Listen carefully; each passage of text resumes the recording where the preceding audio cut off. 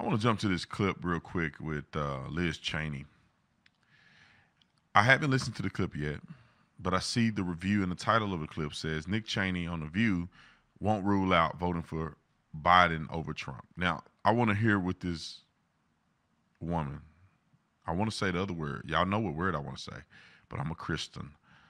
I want to play clip 6 and see what this woman has to say. Roll the clip. Let me ask you a radical question. Uh-oh. Because I know you're a patriotic American and you will vote. If it came down to Biden v. Trump, would you vote for Biden? I'm not going to endorse anybody today. I think that, again, we don't know exactly what the choice will be. I would say that I will never vote for Donald Trump, and that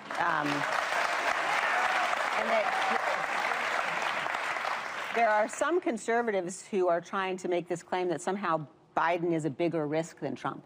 My view is I disagree with a lot of Joe Biden's policies. Yeah. We can survive bad policies. He's not crazy. We cannot survive torching the Constitution. That's right. It's not even the same level of risk. What else do we have to do to convince these people who are still on his side and maybe on the fence how dangerous he is? Yeah, I mean, you know, I think part of it is because what he's saying is so horrible. Yeah. And in a way, we've become numb. And I also think that all of us as Americans, we've become accustomed to sort of being able to rely on our republic surviving. And so it can become very difficult. And I hear people on the right saying, oh, you're catastrophizing, you're exaggerating this threat.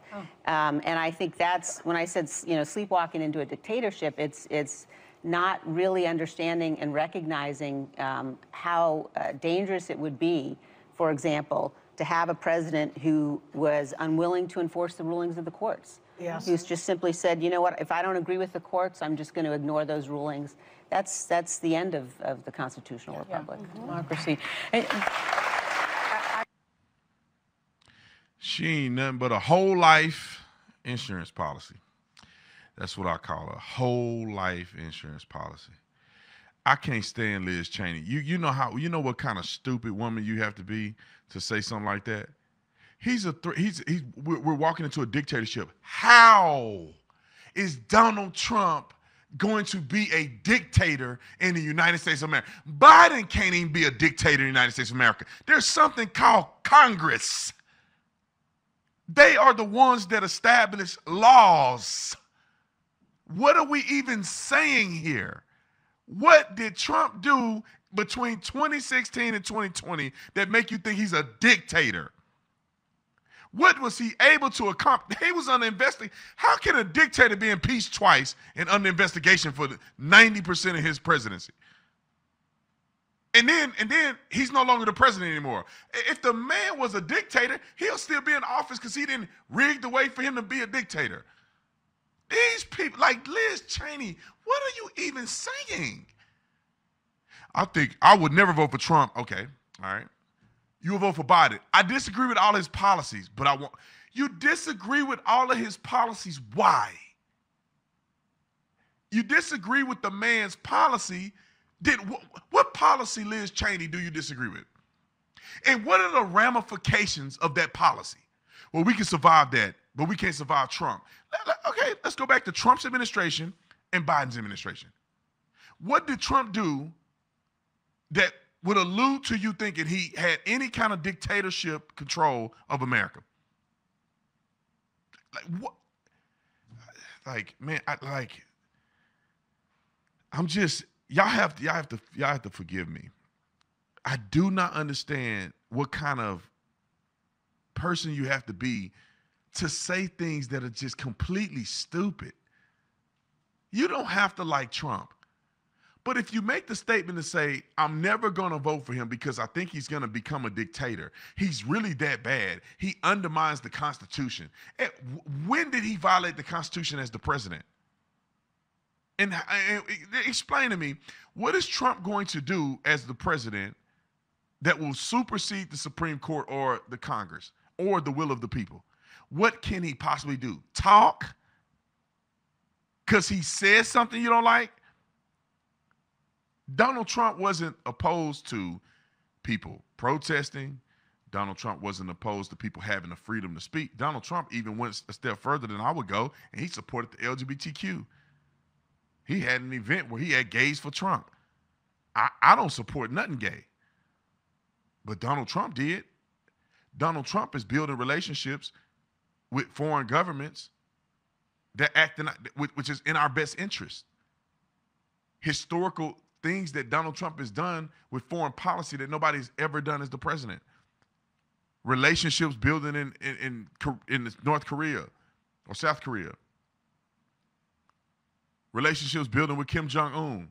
You don't got to like the food, but y'all got to respect each other so we can all exist on planet Earth. Same thing with Putin. Get in the room, Putin got his head down. What are we even saying, bro? Y'all going way too far. It's a policy issue. What are Donald Trump's policies? What will Donald Trump sign into law if passed through Congress? That's the questions you should be asking. Was your 401k and the economy better under Donald Trump before the pandemic? The answer is unanimously yes. Post-pandemic, your life has been worse. And the pandemic ain't got nothing to do with your life being worse. It's the policies that the Democrats are putting into place. They got the border wide open like no other. I was going to say something, but that wasn't really Christ-like. They got the border wide open. They letting all kind of people in here. At James Madison High School in New York, they make the kids that your kids go home so illegals can go post up at the schoolhouse. Your kids are dumb and failing, and they got to go to the class on Zoom because people want to be in the city that don't belong in this country. This is the policies that President Biden and the administration is pushing. They do nothing about border security.